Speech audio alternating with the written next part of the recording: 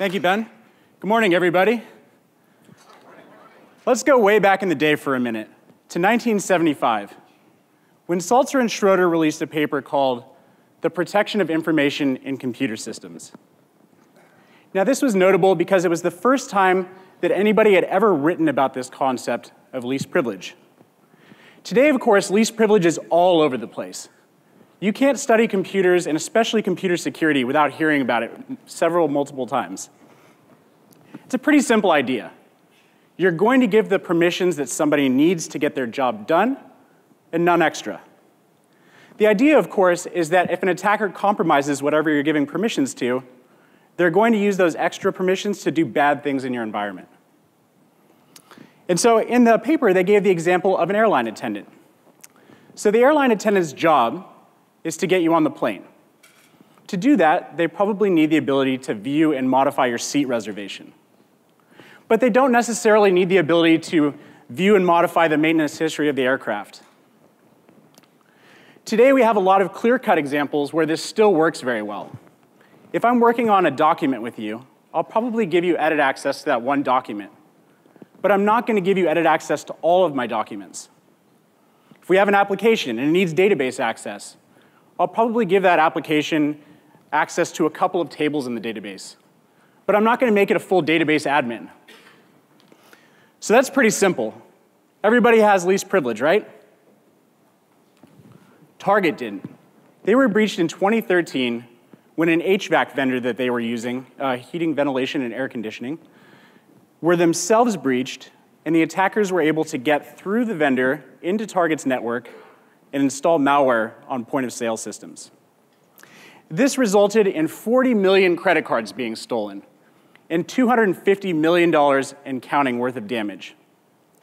Now you have to ask yourself, why did an HVAC vendor have so much access in Target's network that they were able to compromise point-of-sale systems? These are the exact kind of problems that we want least privilege to solve for us. Now, the Verizon Data Breach Investigation Report comes out every year, great read for security, and it tells us that 18.4% of incidents involve privilege misuse. How about Equifax? I'm sure everybody heard about it. Awful breach in 2017. 143 million social security numbers. So this is not your run-of-the-mill breach. This is not your credit card getting stolen. You can change your credit card. It's not a big deal. I do it all the time. This is your social security number. You can't change it. These are the crown jewels of Equifax. You could argue that it was Equifax's single job to prevent these social security numbers from getting breached. And yet, here we are. Now, as you may know, Equifax was breached by a web application attack, an unpatched instance of Apache Struts. The attackers used that as a foothold to get into the network and do further bad things.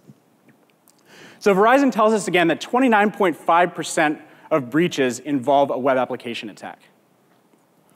Now, I would encourage us as an industry to not think about how do we prevent the web application from getting breached. Yes, we should absolutely do that too, but how do we prevent the web application breach from ending up with our crown jewels getting breached? And again, these are the kind of problems that least privilege should be helping us with. Okay, last one. Edward Snowden walked out of the NSA with a thumb drive with thousands of classified documents on it. Now, as you may know, Edward Snowden was an administrator. You have to trust somebody. If you can't trust administrators, then you can't function as a business. But again, I want to encourage us as an industry to think about how can we have permissions that you get when you need them, and then they go away when you don't need them anymore. And so if it's your job to administer a database, then maybe you get those permissions for the database when you need them, and then after you're done with the backup or whatever, it goes away. Verizon tells us that 25% of breaches involve some kind of internal actor. Now, it's important here to realize that these might not be the malicious insider. You might have very well-meaning people in your organization that get breached. Things happen. But we want to limit those permissions, and this is the whole idea of least privilege. Okay, so I almost didn't want to bring up these examples. This is not about breach shaming. There were people that cared deeply about the security of their organization working at all three of these places. They care, they're smart, they're trying to do the right thing, and yet least privilege is very hard. Why is that? Well, first of all, we have these permissions that tend to be frozen in time. And so your application will be provisioned, it'll get permissions or whatever, however that works in your organization. And then if something changes, they don't really go away. Similarly, we over-provision in the first place. I'm sure everybody in this room has experience with somebody that was trying to make something work with a file, and they're just like, what permissions does it need? I don't know, we'll give it 777, figure it out later, Full access to the file, we'll figure it out. But of course we don't. It's not on anybody's priority list, first thing in the morning to go and fix that file permissions thing. The other reason we over-provision is because the meetings where you get permissions look like this. They're these big, awful things where you have the security team on one side of the table, developers on the other side of the table, they're arguing back and forth. These meetings suck. I've been in both sides of the table, and I know that nobody wants to be there. And so what's the incentive? Let's over-provision a little bit, let's just give it what it's going to need forever, and then we don't have to come back and sit at this table anymore. So because permissions don't get smaller, and we tend to over-provision, and if anything, they grow with time, then you could say that the gravity, so to speak, pulls policies larger over time, which is the exact opposite of what we want. In the physical world, as I don't need permissions anymore, they get taken away. If I move out of my apartment, my landlord asks for the keys back. If I stop working at Netflix, they're going to take away my badge access. And when I don't renew my passport, I lose the ability to leave the country eventually. But in software, we don't really notice these status changes or do anything about them.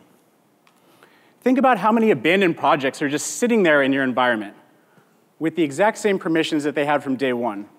Except for now, they're not getting patched. The developers have moved on, they're doing something else, nobody's paying attention to these things. If you have a really small organization, 1 or 2 software projects and 1 or 2 developers, you might be able to manually manage permissions the way that least privilege in the paper defines it. But for the rest of us, we need a different approach. We need something more scalable. At Netflix, we automatically remove permissions from our AWS account and policies. And this talk is about how we do it. But I think that this same approach could be used in other areas of security, and I'd love to see that. Okay, so let's chat basics. AWS implements a really nice role-based access control system called Identity and Access Management. In case you're not familiar with role-based access control, it's pretty simple. Let's say I'm an application, Travis, and I have multiple roles, Travis the person and Travis the Netflix employee.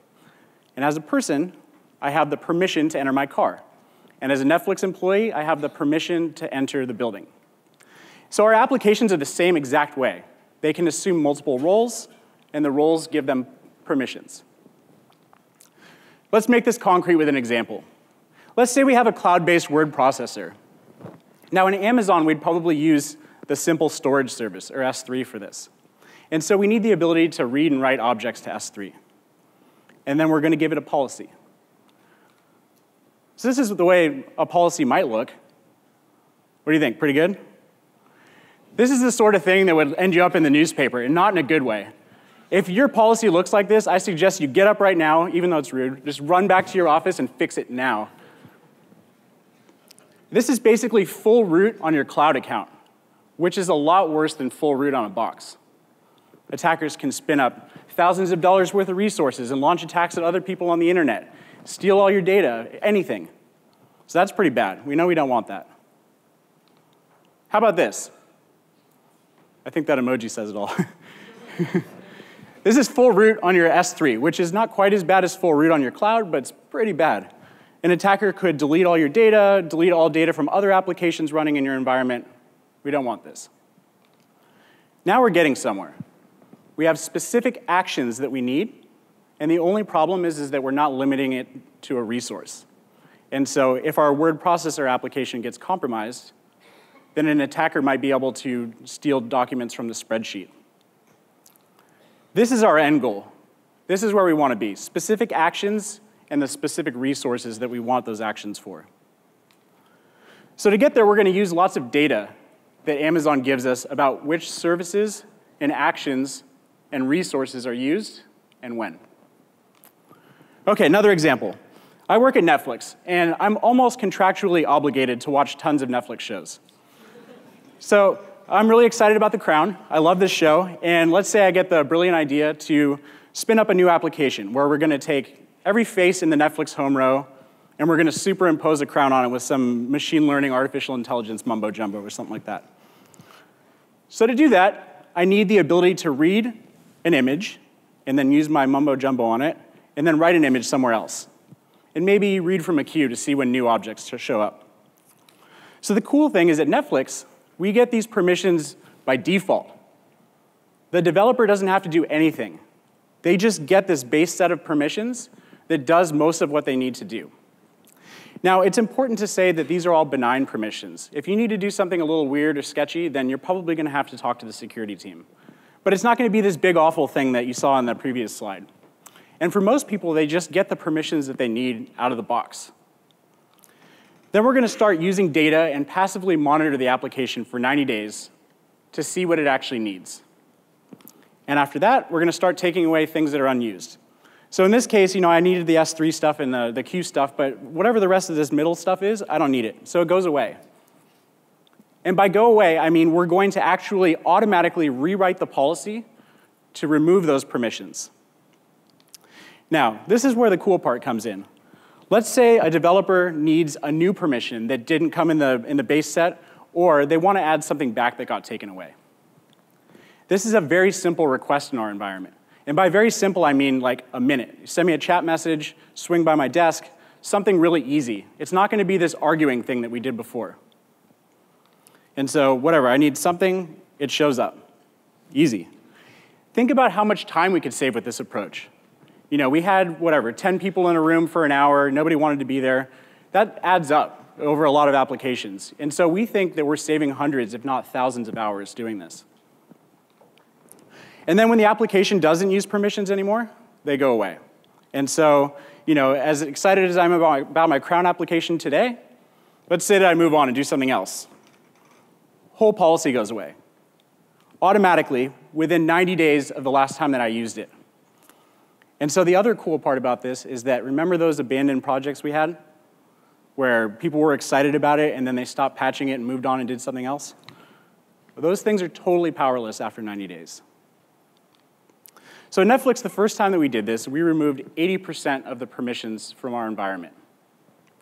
Since then, we've removed a lot less, which doesn't sound impressive or good, right?